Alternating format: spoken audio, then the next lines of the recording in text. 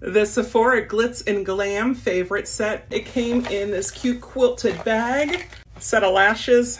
I have not used lashes before. Does it come with how you put it on? I have no idea how to put on lashes.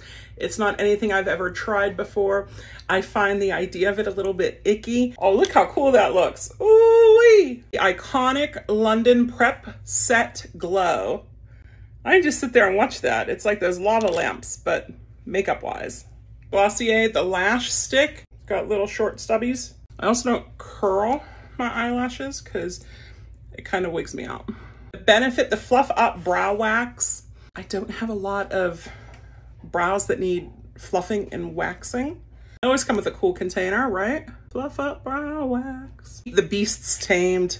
It's like I got caterpillars on my eyes. Jisoo, the honey infused hair oil. Yay. My hair's looking, I've got a pretty good hair day going today. So got 2 little drops, run it through.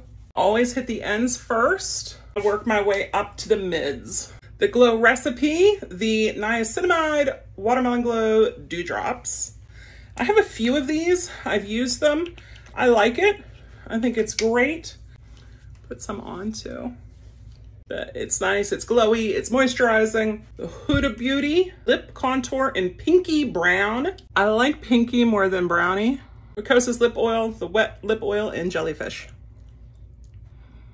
Aura or Soft Pearl Pink for the Ilia eyeshadow. Oh, that is very pretty.